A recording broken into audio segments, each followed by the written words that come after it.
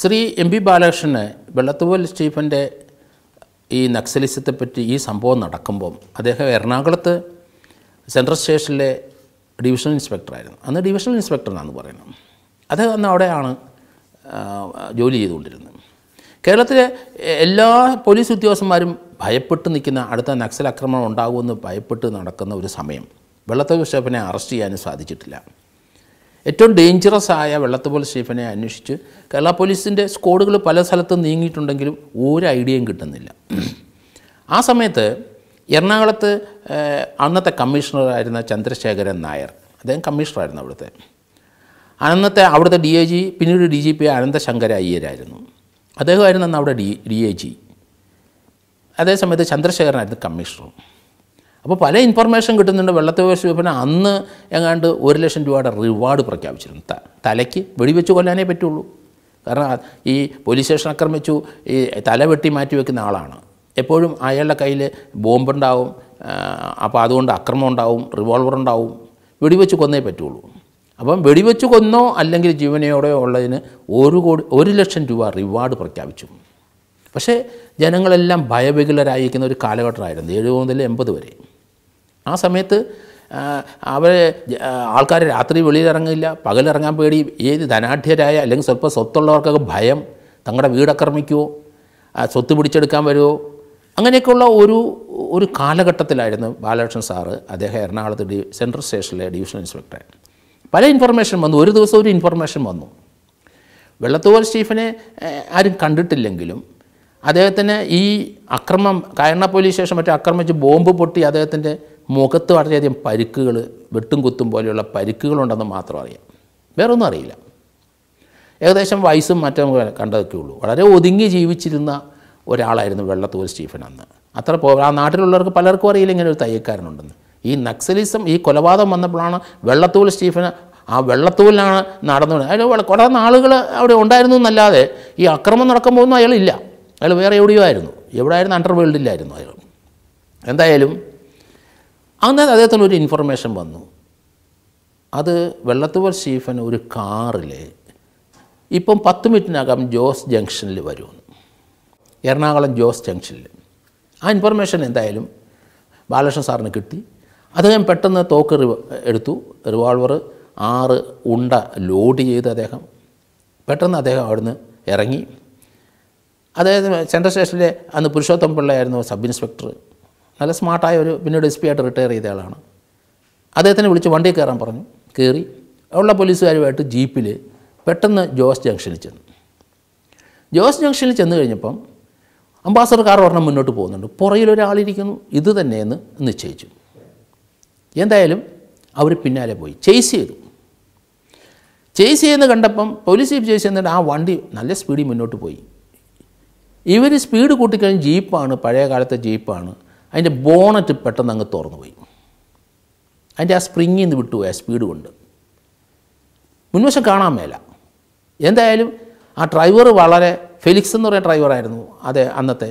അദ്ദേഹം തല വെളിയിലോട്ടിട്ടിട്ട് അദ്ദേഹം വണ്ടി ഓടിച്ചു. ഏതായാലും ആ അംബാസഡർ കാറിൻ്റെ മുന്നിൽ ജീപ്പ് കൊണ്ട് നിർത്തി ക്രോസ് ചെയ്തു. രണ്ടുപേരും ചാടി ഇറങ്ങി റിവോൾവർ പിന്നിലിരുന്ന ആളുടെ മുഖത്തോട്ട് ചേർത്ത് വെച്ചു. അയാൾ ഈയൽ പോലെ നിന്ന് ഉറക്കുകയാണ്. ആൾ മാറിപ്പോയി. അങ്ങനെ ഷെഡ്യൂൾ ബാങ്കിലെ സീനിയർ മാനേജറായിരുന്നു. അത് ഗാഢസരസ്വത ബ്രാഹ്മണനായിരുന്നു അയാൾ. ഹാർട്ട് അറ്റാക്ക് കൊണ്ട് മരിച്ചില്ലെന്നേ ഉള്ളൂ. അത് ബാലകൃഷ്ണൻ സാർ എൻ്റെ അടുത്ത് പറഞ്ഞിട്ടുണ്ട്. ആൾ തെറ്റി, ആ ഇൻഫർമേഷൻ ശരിയായിരുന്നില്ല. പക്ഷേ കറക്റ്റ്.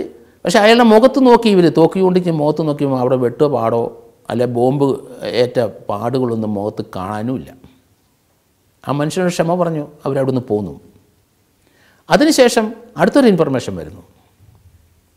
അത് കമ്മീഷണർ തന്നെയാണ്. അപ്പോൾ ചന്ദ്രശേഖരൻ നായർ കമ്മീഷണർ വിളിച്ച് ബാലകൃഷ്ണൻ സാറിൻ്റെ അടുത്ത് പറയണം, ബാലകൃഷ്ണ, ചെലവന്നൂർ ഒരു റിലയബിൾ സോഴ്സ് ഉണ്ട്, ചെലവന്നൂർ സ്റ്റീഫൻ എത്തിയിട്ടുണ്ട്, അവിടെ ഒരു വീട്ടിൽ ഒരാൾ ഉണ്ട്. അത് അന്ന് സ്റ്റീഫന് കോഡ് ഒരെണ്ണുണ്ട്, നമ്പർ 1 എന്ന് മാത്രമായിരുന്നു പറഞ്ഞുകൊണ്ടിരുന്നത്. നക്സലിസത്തിൻ്റെ അകത്ത് നമ്പർ 1, സ്റ്റീഫൻ്റെ പേരൊന്നും ആരും പറയില്ല. അപ്പോൾ ചന്ദ്രശേഖരൻ നായർ കമ്മീഷണർ അദ്ദേഹം പറഞ്ഞു, ബാലകൃഷ്ണ നമ്പർ 1 ഇന്ന സ്ഥലം ചെലവന്നൂരുണ്ട്, അതുകൊണ്ട് അവിടെ പോകണം. ബാലകൃഷ്ണൻ പോയി അത് അവനെ അറസ്റ്റ് ചെയ്യണം, പിടിക്കണം. ഏതായാലും പെട്ടെന്ന് ഇദ്ദേഹം റെഡിയായി, റിവോൾവർ എടുത്തു. ഇദ്ദേഹം സെൻട്രൽ സ്റ്റേഷനിലെ SI പുരുഷോത്തം പിള്ള എടുത്തപ്പോൾ അദ്ദേഹത്തിൻ്റെ കൊച്ചിനെന്തോ അസുഖമായിട്ട് അന്നേരം ഹോസ്പിറ്റലിലോട്ട് പോകാൻ തുടങ്ങുമായിരുന്നു. താൻ വാന്ന് പറഞ്ഞപ്പോൾ അദ്ദേഹത്തിന്, സാറേ ഞാൻ ഒരു ദിവസമെങ്കിലും ഒന്ന് റെസ്റ്റ് എടുത്തോട്ടെ, എൻ്റെ കൊച്ചിനെ കൊണ്ട് ഒന്ന് കൊണ്ടുപോയിക്കോട്ടെ. ശരി, വേണ്ട, 4 പോലീസുകാരെ തരാൻ പറഞ്ഞു. 4-5 പോലീസുകാരെ കൊടുത്തു. ആജാനുബാ അന്നൊക്കെ പോലീസിലൊക്കെ ഉള്ള ഒരു 6 അടിയെങ്കിലും പൊക്കമുണ്ടെങ്കിലേ പോലീസ് റിക്രൂട്ട് ചെയ്തു പോകുള്ളൂ. ആജാനുബാക്കളായ 5 പേര്. അവരെല്ലാവരും മഫ്റ്റിയിലാകാൻ പറഞ്ഞു. മഫ്റ്റിയിലായി. അതിനകത്തൊരു ജോസഫ് എന്ന് പ്രായമുള്ള ഒരാളുണ്ട്. ഓൾ ഡിസിപ്ലിൻഡായ ഒരാളാണ് ജോസഫ്. ഏതായാലും മഫ്റ്റി അവിടെ നിൽപ്പുണ്ടായിരുന്നു. കാരണം ചെലവന്നൂർ ഏരിയയിൽ ഈ പ്രോസസ്സ് സമ്മൻസ് ഒക്കെ കൊടുത്ത ആ ഏരിയ, പഴയ കാലമാണത്, അവിടെ മുഴുവൻ പരിചയമുള്ളൊരു വ്യക്തിയായിരുന്നു ജോസഫ്. ഡിസിപ്ലിൻഡാണ്. സാറേ ഞാൻ വരാം, പ്രായമുള്ള മനുഷ്യനാണ്, ഇതുപോലെ ഒരു എൻകൗണ്ടറിന് പോവുകയാണ്. പക്ഷേ ജോസഫ് കയറി, മറ്റേ 4 പേരും കയറി. ഇവർ നേരെ കടവന്ത്രയിലോട്ട് പോയി. 4 പേരും കൂടെ ചേർന്നിട്ട് ആദ്യം കമ്മീഷണറെ പോയി കണ്ടു. കമ്മീഷണർ പറഞ്ഞ്, ബാലകൃഷ്ണൻ സൂക്ഷിക്കണം. ഏതായാലും അവിടെ ഭാസ്കരൻ എന്ന് പറഞ്ഞ ഒരാളുണ്ട്. കടവന്ത്രയിൽ ചെന്നിട്ട് അവിടുന്ന് ചെലവന്നൂർ പോകണമെങ്കിൽ കടവന്ത്രയിൽ അവിടുന്ന് ഒരു വായനശാലയുണ്ട്. ആ വായനശാലയിൽ അവിടുത്തെ കിഴക്കോട്ടൊരു ഊടുവഴിയുണ്ട്. ഇന്നത്തെ എറണാകുളമല്ല, പഴയ കാലത്ത്. ആ ഊടുവഴി കൂടെ ഒരു 1/2 കിലോമീറ്റർ പോകുമ്പം പിന്നീട് വയലാണ്. വയലിൻ്റെ വരമ്പത്ത് കൂടെ ഒരു 3 കിലോമീറ്റർ പോകണം. വലിയ അന്നത്തെ കാലത്തെ വയലാണ് അവിടെ. അതിനെ പോയി കഴിയുമ്പം ചെന്ന് കയറുമ്പം അവിടെ ആ വയൽ കഴിഞ്ഞ് ചെന്ന് കയറുന്നത് കുന്നാണ്. ചെലവന്നൂർ കുന്നാണ്, ചെറിയ കുന്നാണ്. ആ കുന്നിലാണ് ഇവർ താമസിക്കുന്നത്. അവിടെ ഒരു പാവപ്പെട്ട ഒരു തന്നെ ഭാസ്കർ എന്ന ഒരാളുടെ വീട്ടിൽ സ്റ്റീഫൻ എത്തിയിട്ടുണ്ടെന്നാണ് വളരെ റിലയബിളായ ഒരു വിവരമാണ്. ഏതായാലും വിവരങ്ങൾ കിട്ടി. ഇവർ പതുക്കെ കടവന്ത്രയിൽ പോയി വണ്ടി മാറ്റിയിട്ടു. അന്നേരമാണ് ബാലകൃഷ്ണൻ സാറിന് തോന്നിയത്, താൻ യൂണിഫോമിലാണോ, അങ്ങനെ പോകാൻ പറ്റുമോ? അദ്ദേഹം വേഷം മാറി. പിന്നെ തിരിച്ചു പോകാൻ പറ്റാത്തതുകൊണ്ട് അവിടുത്തെ ഫയർ സ്റ്റേഷൻ എൻ്റെ അടുത്ത് കയറി. അവിടെ ചെന്നപ്പം അവിടുന്ന് ഡ്രസ്സ് അവിടെ ഊരി വെച്ച് അദ്ദേഹം ആ ഫയർ ഫോഴ്സിൽ അവിടുത്തെ സ്വീപ്പറുടെ ഒരു പഴയ ലുങ്കി ഒരു ഷർട്ടും അവിടെ കിടന്നു, അതെടുത്തിട്ടു. എന്നിട്ട് അവിടെ ഒരു പഴയ തുണിക്കകത്ത് ഈ റിവോൾവർ അദ്ദേഹം പൊതിഞ്ഞു. കണ്ട ഒരു കൂലിപ്പണിക്കാരൻ തന്നെ. ആ വേഷത്തിൽ അദ്ദേഹം അവിടുന്ന് വേഷം മാറി. പോലീസുകാരെല്ലാം മഫ്റ്റിയിലാണ്, ജോസഫ് കൂടെയുണ്ട്. അദ്ദേഹം ക്ലിയർ ഡയറക്ഷൻ കൊടുത്തു, നമ്മൾ വയലിൽ കൂടെ നടക്കും, വയലിൻ്റെ ഇപ്പുറത്ത് ഏതായാലും പോലീസ് വണ്ടി മാറ്റി എവിടെയെങ്കിലും ദൂരെ ഇട്ടിട്ടു. ഡ്രൈവർ എപ്പോഴും ഫെലിക്സ് ഡ്രൈവർ, നല്ല എക്സ്പെർട്ട് ഡ്രൈവറാണ് ഫെലിക്സിൻ്റെ അടുത്ത് പറഞ്ഞ് താൻ വണ്ടി തന്നെ കാണണം. എന്നിട്ട് അദ്ദേഹം പറഞ്ഞു, ജോസഫ് പറഞ്ഞു, സാറേ ഞാൻ പൊക്കോളാം, സാറ് പോകണ്ട. അതാണ് ആ ജോസഫിൻ്റെ ഡിസിപ്ലിൻ. സീനിയർ ഓഫീസറെ പറഞ്ഞു വിടില്ല, മരിക്കാനാണെങ്കിൽ. കാരണം ആക്രമിക്കാം, ബോംബെറിയാം, വെടിവെക്കാം, നമുക്കൊന്നും ഒരു ഐഡിയ ഇല്ല ഇയാളെപ്പറ്റി. ജോസഫ് ഏതായാലും പോയി വീട് കണ്ടുപിടിക്കുമെന്ന് പറഞ്ഞു. മറ്റേ 4 പേരെ പല സ്ഥലങ്ങളിൽ പോസ്റ്റ് ചെയ്തു. എന്തായാലും സിഗ്നൽ കിട്ടിക്കഴിഞ്ഞാൽ ഈ ചെലവന്നൂർ അവിടെ നിന്ന് എല്ലാവരും 4-5 പേര് ഒന്നിച്ച് വീട്ടിലോട്ട് എടുക്കണം. നിങ്ങളാരും വീട്ടിൽ കയറണ്ട, ഞാൻ കയറിക്കോളാം. അവരോട് ചോദിച്ചാൽ നിങ്ങളുടെ കയ്യിൽ എന്തെങ്കിലും ഉണ്ടോ? ഒന്നുമില്ല. ഒരു പേനാക്കത്തിയെങ്കിലും ഉണ്ടോ? ഒന്നുമില്ല നിങ്ങളുടെ കയ്യിൽ. ആകെ 6 റൗണ്ട് വെടിവെക്കാവുന്ന റിവോൾവർ മാത്രം. അതൊരു പഴയ തുണിയിൽ വെച്ചിട്ട് അദ്ദേഹം തോളത്ത് വെച്ചു. എന്തെങ്കിലും സാധനമാണെന്ന് ആൾക്കാർ തെറ്റിദ്ധരിക്കുകയുള്ളൂ. അല്ലെങ്കിൽ ജോസഫ് മഫ്റ്റിയിലാണ്. ജോസഫ് വീട് കണ്ടുപിടിച്ചിട്ട് വരാം. ഇവർ ആ വയലിൽ കൂടെ നടന്ന് ആ കുന്നിൻ്റെ അടുത്തെത്തി.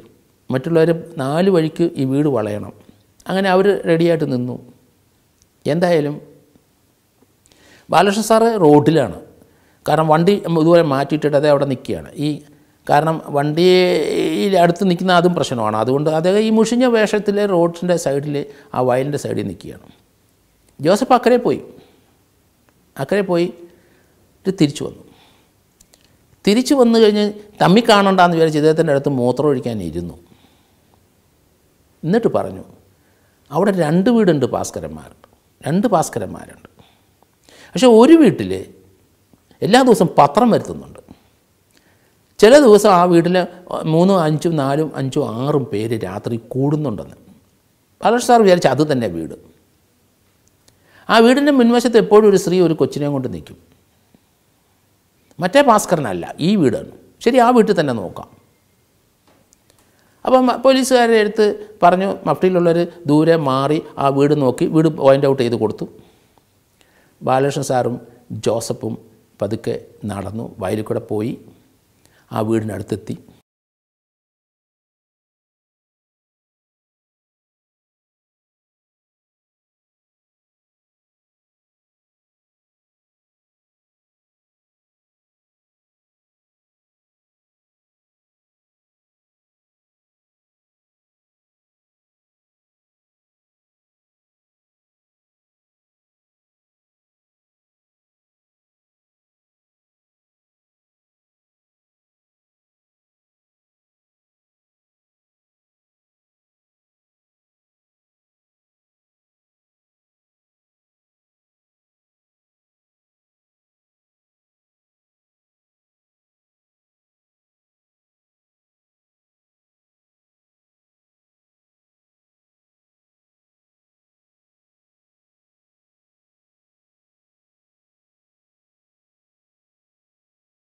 ഈ നമ്പർ 1 എന്ന് മാത്രമല്ലേ അറിയത്തുള്ളൂ. ഇദ്ദേഹത്തിന് വേറെ പോലീസുകാർക്ക് അറിഞ്ഞുകൂടാ, ആരോരുത്തനെ പിടിക്കാൻ പോകുന്നതെന്ന് പറഞ്ഞാൽ വെള്ളത്തുവ സ്റ്റീഫനാണെന്ന് ആർക്കും ഒരു വഴിയില്ല.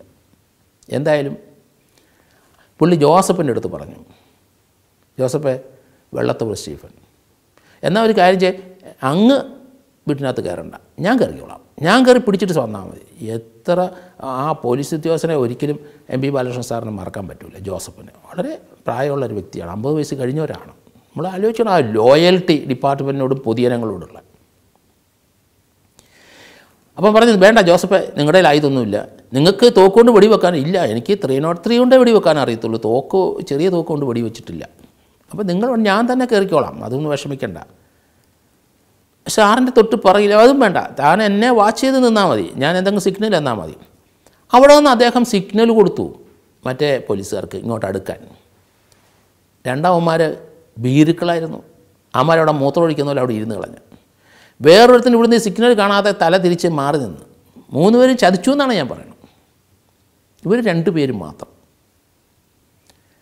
ബാലകൃഷ്ണൻ സാർ ആ മുറ്റത്ത് കയറി കഴിഞ്ഞപ്പോൾ ആ സ്ത്രീക്ക് യാതൊരു പ്രതികരണവുമില്ല. കൊച്ചിനെ ഇങ്ങനെ കളിപ്പിച്ചുകൊണ്ട് തോളത്തിട്ട് തട്ടി അവർ അങ്ങോട്ടും ഇങ്ങോട്ടും നടക്കണം.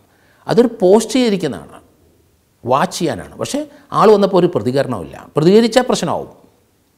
എത്ര വിദഗ്ധമായിട്ടാണ് ആ ലേഡി ആ കൊച്ചിനെ കൊണ്ടാവുക. ത്രൂ ഔട്ട് നിൽക്കുകയാണ് മുറ്റത്ത്. ഇദ്ദേഹം പെട്ടെന്ന് അകത്ത് കയറി. ഇതേ മുഷിഞ്ഞ വേഷത്തിൽ ഒരു ഇൻഫോർമൻ്റ് ആണെന്നാണ് വിചാരിച്ചത് വെള്ളത്തോൾ സ്റ്റീഫൻ. അവിടെ ഒരു കസേരയിൽ ഇരിപ്പുണ്ട്. അടുത്ത് ചെന്നു. അപ്പോൾ വലതുവശത്തിരിക്കുന്ന വീട്ടിലോട്ട് കയറാൻ നേരത്ത് തോക്ക് പൊതിഞ്ഞ് വെച്ചിരിക്കുന്ന പഴുന്തുണി പൊതിഞ്ഞ് വലതുവശത്ത് ഉള്ള ഇടതുവശത്തോട്ട് മാറ്റി. എടുക്കാനുള്ള റൈറ്റ് ഹാൻഡ് കൊണ്ടാണ് അദ്ദേഹത്തിൻ്റെ റൈറ്റ് ഹാൻഡ് വശമുള്ളതാണ്, അതാണ് എടുക്കുക. അതാണ് അദ്ദേഹത്തിൻ്റെ ആ ബുദ്ധി. വലതുവശത്തിരുന്ന തോക്കെടുത്ത് ആ വീട്ടിൽ കയറുന്നതിന് മുമ്പ് ഇടതുവശത്താക്കി എടുത്ത് അപ്പം തന്നെ വെടിവെക്കാനുള്ള ഇതുകൊണ്ട് അദ്ദേഹം ആ വീട്ടിനകത്തോട്ട് കയറി. ഒരിക്കലും പ്രതീക്ഷിച്ചില്ല വെള്ളത്തിൽ പോകാൻ സ്റ്റീഫൻ. അടുത്ത് ചെന്നു. അതൊരു ഇൻഫോർമൻ്റ് ആണെന്നാണ് വിചാരിച്ചത്. സംസാരം കേട്ടപ്പോൾ സ്റ്റീഫൻ അല്ലേ എന്ന് ചോദിച്ചു. ചാടി എഴുന്നേറ്റു. കയ്യിൽ ആയുധം ഉണ്ടോ ഇല്ലൊക്കെ ഭയപ്പെട്ട് നിൽക്കാൻ പോയിൻ്റ് ബ്ലാങ്കിൽ തന്നെ കഴുത്തിലോട്ട് തോക്ക് ചൂണ്ടി. കഴുത്തല്ല, തലയത്തിലോട്ട് തന്നെ തോക്ക് ചൂണ്ടി, പോയിൻ്റ് ബ്ലാങ്ക്. അപ്പോൾ ആദ്യം പ്രതിവചിച്ചത് നമുക്ക് പോവാം. സ്റ്റീഫൻ പറയാണ് പോകാം. എന്താണ് അതിൻ്റെ അർത്ഥം എന്നെങ്കിലും ആൾ എഴുന്നേറ്റ് കൂടെ വരാനായിട്ട് റെഡി, കീഴടങ്ങുകയാണ്. വളരെ ഡേഞ്ചറസ് മേനാണ്. എന്തായാലും ജോസഫിന് സിഗ്നൽ കൊടുത്തു. ജോസഫ് കയറി. കൈ പിന്നിക്കെട്ടാൻ പറഞ്ഞു. കൈ പിന്നിക്കെട്ടി. സ്റ്റീഫൻ ചോദിച്ചു, എനിക്കൊരു ഷർട്ട് ഇട്ടുകൂടെ സാറേ? ഷർട്ടില്ലായിരുന്നു. പിന്നിക്കെട്ടി കൈ അഴിച്ചു. എങ്കിലും തലയുടെ ഇവിടെ തോക്ക് ചൂണ്ടിയിട്ടാണ് ഇരിക്കുന്നത്. ഷർട്ട് തരാം. അവിടുന്ന് നമ്മൾ ആലോചിക്കണം ചിലവിന്. അന്നത്തെ കാലത്ത് 3 കിലോമീറ്ററോളം വയലിക്കൂടെ വരമ്പിക്കൂടെ നടന്നു വേണം റോഡ് സൈഡിലെത്താൻ, വായനശാലയ്ക്കടുത്ത് എത്താൻ. അവിടുന്ന് ഊടുവഴി കൂടെ നടന്നു വേണം വായനശാലയ്ക്കടുത്ത്. പിന്നെ ഒരു 1/4 കിലോമീറ്റർ നടക്കണം. പഴയ കാലമാണ്. ഇയാളെ പിടിച്ചുകൊണ്ട് പോയ തൊഴിലാളികൾ ഈ 2 പോലീസ് ഉദ്യോഗസ്ഥരെ ആക്രമിച്ച് കൊന്നാൽ എന്ത് ചെയ്യും?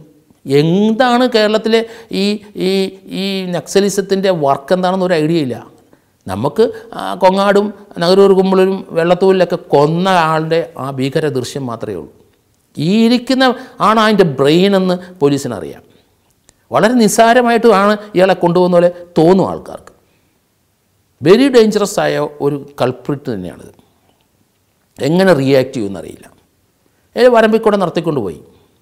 എങ്ങനെയാണെങ്കിൽ വിവരം ചോർന്നു.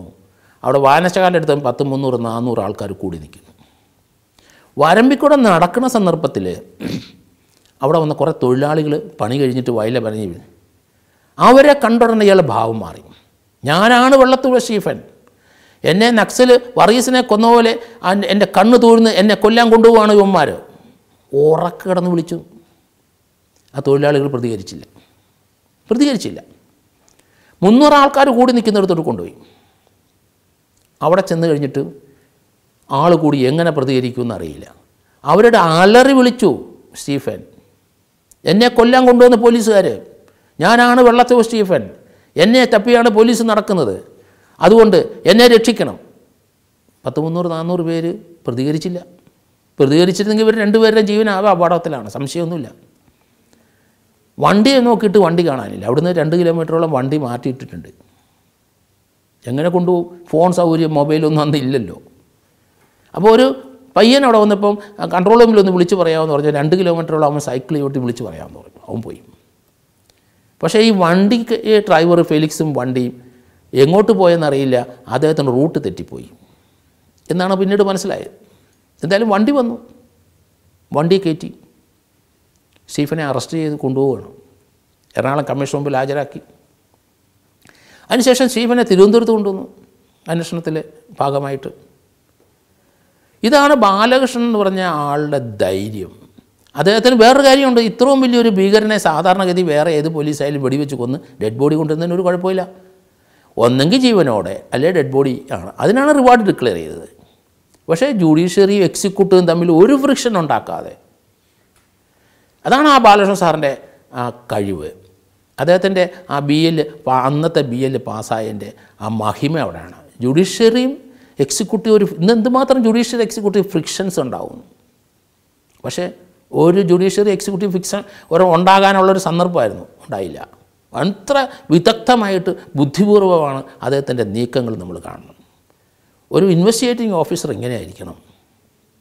അപ്പോൾ അതാണ് നമ്മൾ MP ബാലകൃഷ്ണൻ സാറിനെ ഞാൻ മൃദുതുല്യനായി കാണുന്നു, ബഹുമാനിക്കുന്നതിൻ്റെ കാരണം. എപ്പോഴും എൻ്റെ സംസാരത്തിൽ എപ്പോഴും ആ മഹാനെ പറ്റി പറയും. കാരണം കേരളത്തിലെ പൊതുജനങ്ങൾക്ക് അദ്ദേഹത്തെപ്പറ്റി വലിയ വിവരമില്ല. കാരണം അദ്ദേഹം മൺമറഞ്ഞു പോയി. അദ്ദേഹത്തിൻ്റെ കാലഘട്ടത്തിലെ കേസുകളെപ്പറ്റി, അദ്ദേഹത്തിൻ്റെ ഇൻവെസ്റ്റിഗേഷൻ ടാലൻസിനെ പറ്റി പലർക്കും അറിയില്ല. അതുകൊണ്ടാണ് ഞാനിപ്പോൾ കേരളത്തിലെ നക്സലിസത്തെ നടുപിടിച്ച് വെള്ളത്തോൾ സ്റ്റീഫനെ അറസ്റ്റ് ചെയ്ത് ഇദ്ദേഹം, അല്ലെങ്കിൽ അയാളുടെ ഡെഡ് ബോഡി മാത്രമേ കിട്ടുള്ളായിരുന്നു. അദ്ദേഹത്തിൻ്റെ ജീവനോടെ കിട്ടിയെങ്കിൽ മാത്രമേ ആ നക്സലിത്തിൻ്റെ സ്വഭാവം, ഈ അക്രമം ഓർഗനൈസ് ചെയ്ത് കായണ പോലീസ് സ്റ്റേഷൻ ആക്രമിച്ചത്, നമുക്കതിനുള്ള പ്രിവെൻറ്റീവ് എടുക്കാൻ പറ്റരുത്. അതിൻ്റെ ഉറവിടം എങ്ങനെയായിരുന്നു, അതിൻ്റെ സോഴ്സ് എങ്ങനെയാണ്, അതൊന്നും ഞാൻ പലതും ഇപ്പം പറയില്ല. കാരണം നക്സൽ ബാരിയിലുണ്ടായ സംഭവത്തിൻ്റെ അതേ രീതിയിലൊരു തിരിച്ചടി കേരള സമൂഹത്തിൽ ഉണ്ടായേനെ അതിൻ്റെ തുടക്കമായിരുന്നു. പക്ഷേ തുടക്കത്തിൽ തന്നെ പോലീസ് പൊതുജനങ്ങളും അതിൻ്റെ നടുപൊടിച്ച് വിട്ടു എന്നാണ്. അതിന് കാരണക്കാരൻ തീർച്ചയായിട്ടും MP ബാലകൃഷ്ണനാണ്, പിന്നീട് ജയറാം പടിക്കലാണ്. ഇവരോടൊക്കെ നമ്മൾ വളരെയധികം കടപ്പെട്ടിരിക്കുന്നു. പിന്നെ ആ ജയറാം പടിക്കലിൻ്റെ കൂടെ ഉണ്ടായിരുന്ന കുറേ ആൾക്കാരുണ്ട്. മധുസൂദനൻ മധുസൂദനൻ ഉണ്ടായിരുന്നു, മുരളീകൃഷ്ണദാസ് ഉണ്ടായിരുന്നു, ഒരു DYSP. പിന്നെ അത് SP ആയിട്ട് റിട്ടയർ ചെയ്തു. പിന്നെ MM അലക്സാണ്ടർ എന്ന് പറഞ്ഞ ആളുണ്ടായിരുന്നു, രവീന്ദ്രൻ എന്ന് പറഞ്ഞൊരു SP ഉണ്ടായിരുന്നു. ഇവരെയൊക്കെ നമുക്ക് സമൂഹത്തിന് ഒരിക്കലും പോലീസിന് മറക്കാൻ പറ്റില്ല. ഇവരൊക്കെ രവീന്ദ്രൻ SP, അദ്ദേഹം ഇപ്പോഴും IPS ഒക്കെ കിട്ടി, അദ്ദേഹം ജീവിച്ചിരിപ്പുണ്ട്. വളരെ സത്യസന്ധനായ, ഞാനൊരു അദ്ദേഹം ക്രൈംബ്രാഞ്ചിൻ്റെ SP ആയിരിക്കുമ്പോൾ ഞാൻ CA ആയി കഴിഞ്ഞപ്പോൾ മഞ്ചേരി ഒരു കേസ് അന്വേഷിച്ച് ഞാൻ ഇന്നിപ്പോൾ എൻ്റെ കയ്യിൽ പൈസ ഇല്ല. അദ്ദേഹത്തിൻ്റെ ശമ്പളത്തിൽ നിന്ന് പൈസ ഒരു പോലീസുകാരൻ്റെ കൊടുത്തിട്ട് അവിടെ ഞങ്ങൾ ആ കേസിൻ്റെ ട്രയൽ നടക്കുമ്പോൾ അവിടെ നിന്ന് മാറാൻ പറ്റില്ല. അത് അവിടെ ഒരു ടാക്സിക്കാരനെ കൊന്ന കേസിനെ അനുഷ്ഠിപ്പിച്ചിട്ടാണ് ഞാൻ പോകുന്നത്. അവിടെ ആംഡ് പോലീസ് ക്യാമ്പിൽ നിന്ന് കഞ്ഞിയും ചോറും ഒക്കെ വാങ്ങിച്ച് കഴിക്കും. എൻ്റെ പൈസ ഇല്ലെന്ന് ഞാൻ STD വിളിച്ച് പറഞ്ഞപ്പോൾ അദ്ദേഹത്തിൻ്റെ ശമ്പളത്തിൽ നിന്ന് പൈസ കൊടുത്തു വിട്ട വ്യക്തിയാണ്. അപ്പോൾ അന്നത്തെ കാലത്ത് അദ്ദേഹം ശമ്പളം കൈക്കൂലി വാങ്ങാത്തൊരു പോലീസ് ഉദ്യോഗസ്ഥനാണ്. ആ ശമ്പളത്തിൽ നിന്ന് തന്നു. അതാണ് അദ്ദേഹത്തിൻ്റെ മാന്യത. ആ പോലീസിൻ്റെ ആ ഡിസിപ്ലിന്, പോലീസിൻ്റെ പൊതുജനങ്ങളുടെ കമ്മിറ്റ്മെൻറ്റ്, കടപ്പാട്, ഇതെല്ലാം പഴയ പോലീസ് ഉദ്യോഗസ്ഥന്മാരുടെ ഇന്ന് എന്താണ് കാണുന്നത്? ഞാൻ എപ്പോഴും ശക്തമായി പോലീസിനെ വിമർശിക്കുന്നതിൻ്റെ കാരണം ഇതാണ്. പോലീസ് വർക്ക് ഇതാണ്, പൊതുജനങ്ങളെ സേവിക്കുന്നത്, ഇങ്ങനെയാണ് ചെയ്യേണ്ടത്. അപ്പോൾ അതേ രീതിയിൽ പോലീസ് പലരും ഇന്ന് സഞ്ചരിക്കുന്നില്ല എന്നുള്ള യാഥാർത്ഥ്യമാണ്. അന്വേഷണത്തിൻ്റെ ടാലൻസ് ഒന്നും അവർക്കൊന്നും പലർക്കും നിശ്ചയമില്ല. നിരപരാധികളെ പലരെ അറസ്റ്റ് ചെയ്ത് എനിക്കറിയാം, വിളിച്ചു പറയുന്നത് ശരിയല്ല, ശിക്ഷിച്ചിട്ടുമുണ്ട്. ഫോറൻസിക്കിൻ്റെ ഇത് എവിഡൻസ് വെച്ചിട്ട് അവരൊന്നും കുറ്റക്കാരല്ല എന്ന് എൻ്റെ മനസ്സ് പറഞ്ഞുകൊണ്ടിരിക്കും. പല സന്ദർഭത്തിൽ ഞാൻ ചാനലിൽ അത് പറഞ്ഞിട്ടുണ്ടെങ്കിലും പക്ഷേ പിടിവിട്ടു പോയി. പല ആൾക്കാരും ശിക്ഷിക്കപ്പെട്ടു, എനിക്ക് ബോധ്യമുണ്ട്. അതുകൊണ്ട് ഞാൻ എപ്പോഴും പറയുന്ന നിരപരാധികൾ ചിലപ്പോൾ ശിക്ഷിക്കപ്പെടും. അത് തെളിവ് ഞാൻ എപ്പോഴും പറയുന്നൊരു വാക്കാണ്, വീണ്ടും ആവർത്തിക്കുന്നത് അതുകൊണ്ടാണ്. എവിഡൻസ് ഒരു വഴിക്കൂടെ പോവും, സത്യം വേറൊരു വഴിക്കൂടെ പോവും. ഇതിന് രണ്ടുകൂടെ നടുക്കൂടെ പോകുന്ന ഉദ്യോഗസ്ഥന്മാരായിരിക്കണം കേരള പോലീസിന് ആവശ്യമെന്നാണ് ഞാൻ കരുതുന്നത്. ആ വണ്ടി പരിശോധിച്ചപ്പോൾ അതിനകത്ത് ഒരു കാർ പാർക്കിംഗ് സ്ലിപ്പ് കിടക്കണം. 2 വാഹനത്തിൻ്റെ സ്ലിപ്പ്, തിരുവല്ല റെയിൽവേ സ്റ്റേഷൻ്റെ അവിടുത്തെ പാർക്കിംഗ്, അവിടെ പാർക്ക് ചെയ്ത 2 വാഹനത്തിൻ്റെ സ്ലിപ്പ് അതിൻ്റെ അകത്ത് കിടക്കും.